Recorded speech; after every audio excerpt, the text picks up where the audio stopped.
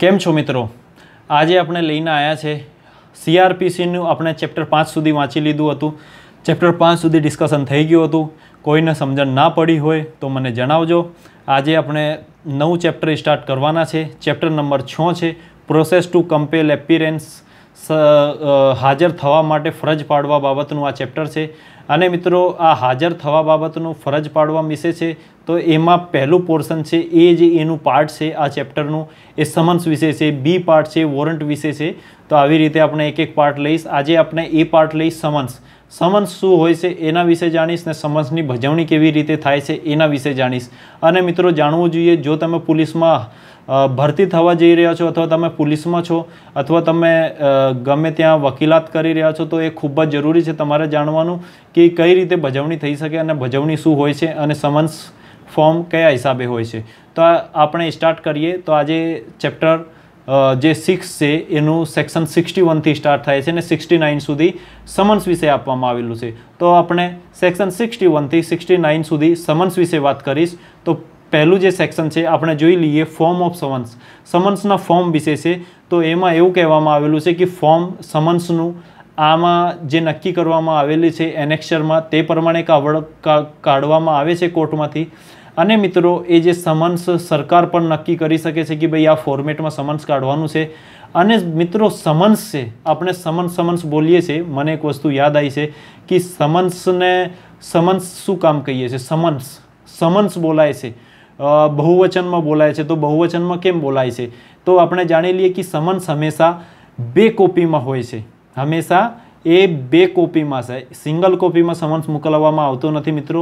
Summons હંમેશા 2 કોપીમાં હોય છે એટલે એને સમન્સ કહેવામાં આવે છે. એસ લાગે છે પાછળ સમન્સમાં એટલે એ સમન્સ છે. એ બહુવાચક છે કેમ કે એમાં બે સમન્સની કોપી આવે છે એટલે આપણે સમન્સ કહેવાય છે.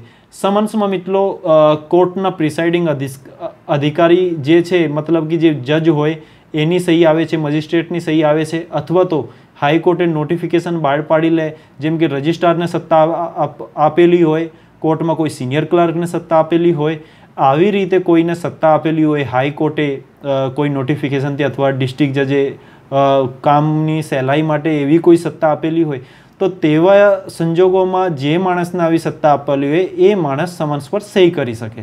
અથવા તો પ્રિસાઇડિંગ ઓફિસર, જે કોર્ટનું પ્રિસાઇડિંગ ઓફિસર હોય, જે અધ્યક્ષ હોય, જે કોર્ટનું અધ્યક્ષ કહેવામાં આવે છે, જે કોર્ટ ચલાવતા હોય, જે જજ હોય એને અધ્યક્ષ અધિકારી કહીએ છીએ. તો એની સહી હોય છે અને સમન્સ હંમેશા 2 કોપીમાં હોય છે. પછી છે મિત્રો સેક્શન 62, એ છે સમન્સ હાઉસર.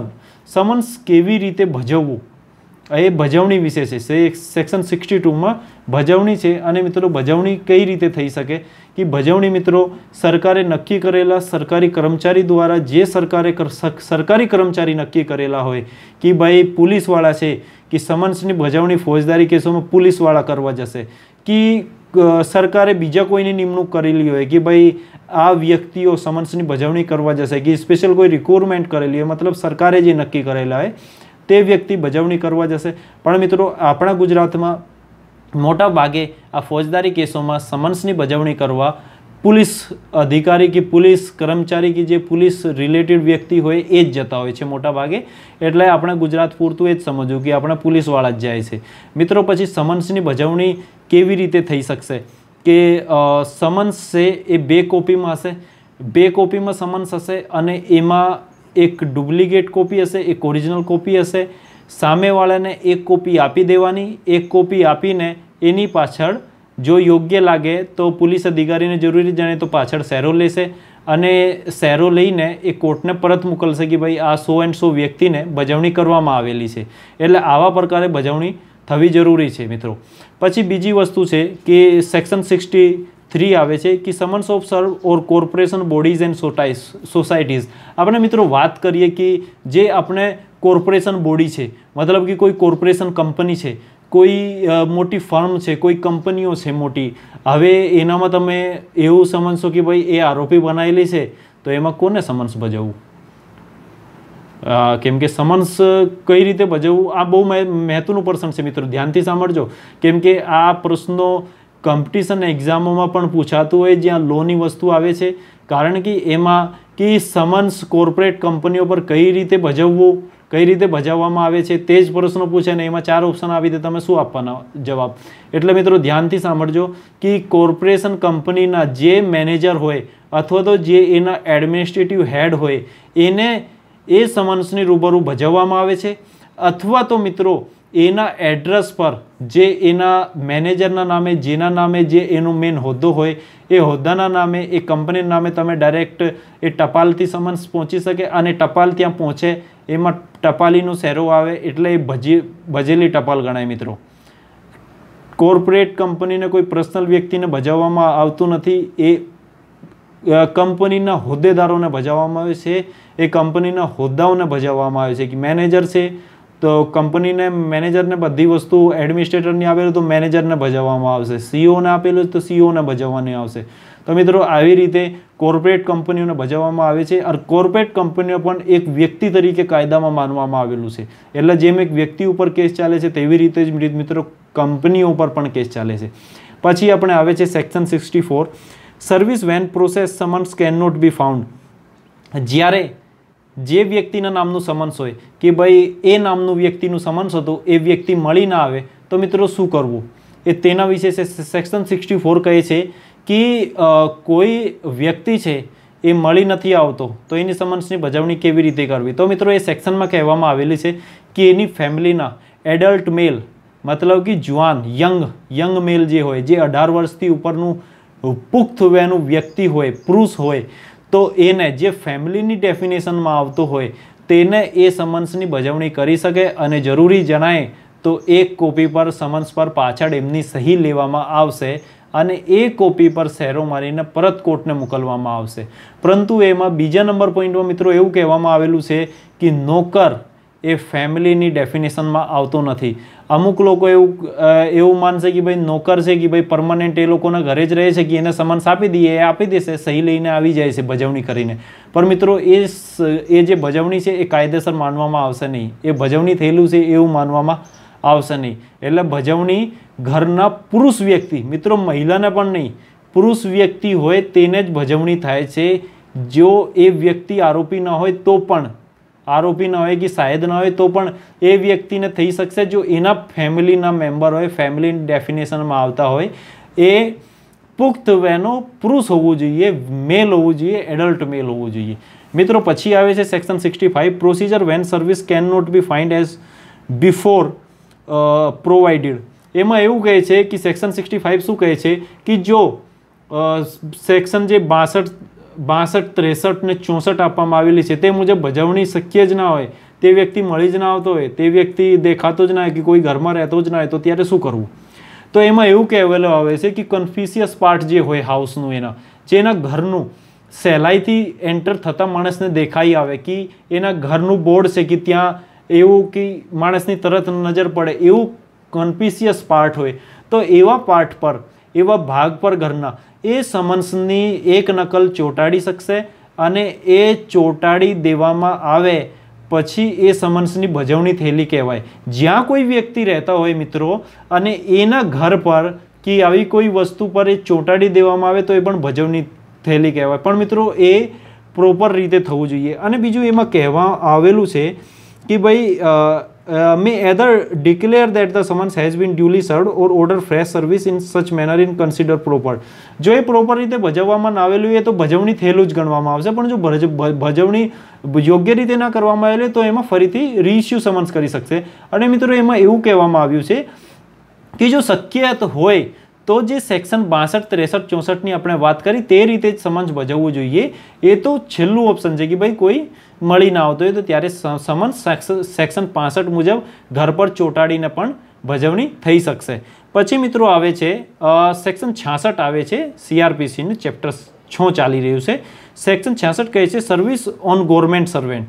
હવે ગવર્મેન્ટ સર્વેન્ટ પર કેવી રીતે સર્વિસ થશે, સમન્સની બજાવણી કેવી રીતે થશે? સરકારી કર્મચારી છે મિત્રો, અમુક ટાઈમ એવું જોવામાં આવ્યું છે કે કોઈ સમન્સની બજાવણીને ડિલે કરતા હોય તો એના પર કેવી રીતે સમન્સની બજાવણી કરવી? તો મિત્રો જે સરકારી કર્મચારી હોય એના જે હેડ ઓફ ડિપાર્ટમેન્ટ હોય તે એની ઓફિસના હેડ હોય તો તેના મારફત એવા સમન્સની બજાવણી કરવામાં આવશે. અને એના જે ઓફિસના હેડ છે એ એક નકલ એ વ્યક્તિને આપીને એની સહી લેશે અને પરત જે તે કોર્ટને મોકલશે, તો એ ભજવણી પ્રોપર થયેલી ગણાશે, યોગ્ય ભજવણી ગણાશે અને આવી રીતની ભજવણી એવિડન્સમાં માન્ય છે, જેના પર સહી થયેલી હશે અને એ અમુક ટાઈમ એના પર સામે મારી રૂબરૂ કરીને એ હેડ જો છે જે છે એની ઓફિસનો એ સામે સહી પણ કરી શકશે કે મારી રૂબરૂ એને મેં રિસીવ કરાયેલું છે ને સહી.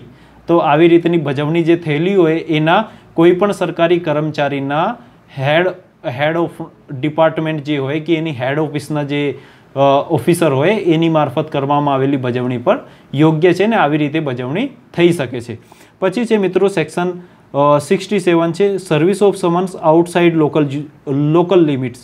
મિત્રો એ જે લોકલ જ્યુરિડિક્શન છે, જે સ્થાનિક સત્તા છે એની બહાર, જેમ કે અમદાવાદની કોર્ટ છે, અમદાવાદથી બહાર જ્યુરિડિક્શન જાય કે ભાઈ અમદાવાદની કોર્ટ છે, મેટ્રો કોર્ટ છે, તો મેટ્રો કોર્ટનું કે જ્યુરિડિક્શન આખું અમદાવાદ છે, મેટ્રો સિટી છે, તો એ મેટ્રો સિટીની બહાર ભજવણી કરવા જાય તો એ ભજવણી કેવી રીતે થાય છે કે એ સમન્સ ભજવવા માટે જે કોઈ સ્થાનિક કોર્ટ હોય, જેમ કે સુરતની કોર્ટના એરિયાનું કોઈ વ્યક્તિ છે, સાહિદ છે, આરોપી છે, તો એ કોર્ટને ડાયરેક્ટ મોકલી શકશે કે ભાઈ આ સો એન્ડ સો સમન્સની ભજવણી તમારા એરિયાની છે ને તમે એને ભજવણી કરીને અમારી કોર્ટને પરત મોકલો. તો તે સ્થાનિક કોર્ટને જો મોકલવામાં આવે તો એ સ્થાનિક કોર્ટ પોતાની અંડરમાં જે પોલીસ અધિકારીઓ હોય તેઓ લોકોને મોકલતા હોય કે ભાઈ આ સમન્સની ભજવણી કરીને બારોબાર આ કોર્ટને મોકલો અથવા તો અમને પાછી મોકલો. પરંતુ ગુજરાતમાં મિત્રો આપણે જે વાત કરી કે કોર્ટને મોકલવાની, મોટા ભાગે કોર્ટ આવી રીતે બીજી કોર્ટના જ્યુરિડિક્શનમાં હોય તો કોર્ટને મોકલવાની જગ્યાએ કે ટાઈમની બચત થાય એટલે ડાયરેક્ટ જ એ, જેમ કે સુરત પોલીસ સ્ટેશન છે કે સિટી પોલીસ સ્ટેશન સુરત, તો ડાયરેક્ટ સિટી પોલીસ સ્ટેશન સુરતને મોકલવામાં આવે છે એટલે ડાયરેક્ટ ભજવણી કરીને બારોબારે કોર્ટને મોકલી દે છે. તો આવી રીતે પણ ભજવણી થઈ શકશે જ્યુરિડિક્શનની બહાર. પછી છે મિત્રો સેક્શન 68 છે proof of service in such case and when serving officer is not present. મિત્રો એ પ્રૂફની વાત છે, સાબિતી કે એ સમન્સની ભજવણી થઈ ગઈ છે એની સાબિતી વિશે છે, જ્યારે ભજવણી કરનાર અધિકારી હાજર ના હોય. તો મિત્રો જ્યારે કોઈ ડિસ્પ્યુટ ના હોય કે કોઈ એના પર વાંધો ના લેતા હોય કે ભાઈ અમને ભજવણી થયેલ નથી કે આ વ્યક્તિને ભજવણી પ્રોપર થયેલી નથી અને અહીંયા બતાવે છે કે ભજવણી થઈ ગઈ છે, તો જો કોઈ વિવાદ હોય તો મિત્રો ભજવણી અધિકારીનું સોગંદનામું લેવા આવે છે અથવા ભજવણી અધિકારીને કોર્ટ સમક્ષ બોલાવવામાં આવે છે. પરંતુ જો કોઈ ડિસ્પ્યુટ જ ના હોય કે ભાઈ ભજવણી થઈ ગઈ છે, એમાં કોઈ ડિસ્પ્યુટ જ નથી, કોઈ એનામાં સામેવાળી પાર્ટી એમાં ઓબ્જેક્શન જ નથી લેતી, તો મિત્રો એ ભજવણી થયેલી ગણાય અને એમાં કોઈ પણ અધિકારીને ભજવણી અધિકારીને બોલાવીને સોગંદનામું લેવાની જરૂર નથી. પરંતુ જો આવું ડિસ્પ્યુટ થાય તો ભજવણી અધિકારીને બોલાવી શકશે અને એનું એફિડેવિટ લઈ શકશે. પછી છે મિત્રો સેક્શન 69 છે service of summons of witnesses by post. મિત્રો આ પોસ્ટ દ્વારા વિટનેસને જે સાહિદ છે તેને સમન્સ ભજવી શકાશે એવું તેના વિશે આ સેક્શન છે. સેક્શન 69 કહે છે કે જે સાહિદો છે તેને તમે ટપાલથી એના એડ્રેસ પર જ્યાં એ રહેતો હોય કે અથવા તો જ્યાં એ બિઝનેસ ધંધો કરતો હોય એવી જગ્યા પર ટપાલથી એના સરનામે મોકલવામાં આવે અને એના પર આરપીડીથી કોઈને મોકલવામાં આવેલું રજિસ્ટર પોસ્ટથી અને એના પર ટપાલીનો શેરો આવે કે ભાઈ એને ભજવણી કરવામાં આવેલી છે, તો એ શેરો જે ટપાલીનો શેરો છે એ ભજવણી માટે પૂરતો છે અને એવું માનવામાં આવશે કે ભજવણી પ્રોપર થયેલી છે. એમાં એવું કહે છે van N એક્લોજમેન્ટ purporting to be signed by the witness or endorsement purporting to be made by a postal employee that the witness refused to take delivery of summons has been received, the court issuing the summons may declare that the summons has been duly served.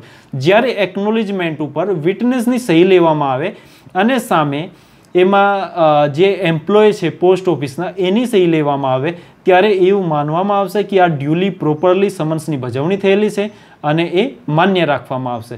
તો મિત્રો આજે આપણે summons વિશે વાત કરી કે summons શું છે, સમન્સની ભજવણી કેવી રીતે થાય, સમન્સને બહુવાચક રીતે કેમ બોલવામાં આવે છે. તો આપણે આજનું લેક્ચર ગમ્યું હોય તો લાઇક એન્ડ શેર કરજો અને મિત્રો સબસ્ક્રાઈબ ન કર્યું હોય તો સબસ્ક્રાઈબ કરજો. અને મિત્રો નેક્સ્ટ લેક્ચરમાં આપણે ચેપ્ટર જે 6 છે એના બીજું પાર્ટ છે વોરંટ ઓફ એરેસ્ટ, ગિરફતારીના વોરંટ વિશે આપણે વાત કરીશ, ધરપકડ જે વોરંટ છે એના વિશે વાત કરીશ.